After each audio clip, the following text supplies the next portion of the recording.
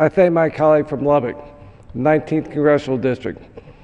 I rise today to pay tribute to a fellow Swabie, a fellow Squid, and a fellow sailor, Navy Chief Petty Officer Chris Kyle, an elite retired Navy SEAL who is much more than the sum of his parts. Chris Kyle lived his life the way he died, in defense of our country and helping his fellow man in their time of need. Assigned to SEAL Team 3, Sniper Element Charlie Platoon, within the Naval Special Warfare Command, the SEALs, and with over 4 tours of duty, Chris served in every major battle of Operation Iraqi Freedom. His service and sacrifice on behalf of America is well known. What is lesser known is his humanity as a devoted husband and a loving father. He was a decorated Navy hero with a bright future ahead of him.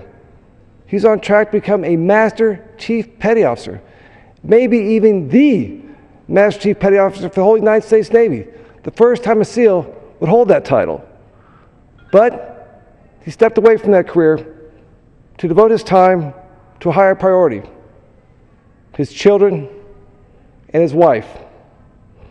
He was active in helping sailors and other veterans with their transition back to civilian life. Chris is also paired with Fitco Cares Foundation, a nonprofit organization which created the Heroes Project.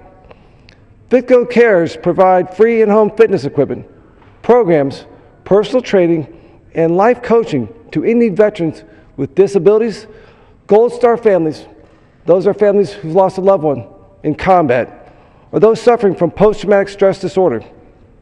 He was always willing to lend a helping hand.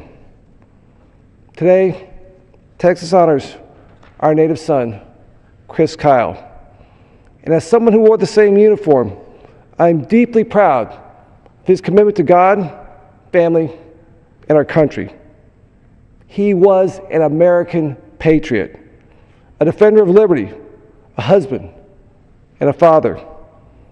A grateful nation says goodbye to a man taken from this earth much too soon. May God bless Chris Kyle's wife, Taya, his children, his family, and all who loved him. And I'm sure that in heaven, Chris Kyle is watching over his family and us. Chris, I wish you fair winds and following seas.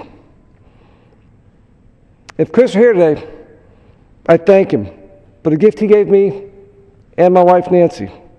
When I took off my P-3 Orion, I knew that if I were shot down and fortunate enough to survive the crash, Chris Kyle would come get me and take me home from wherever I was in the world, regardless of the challenges.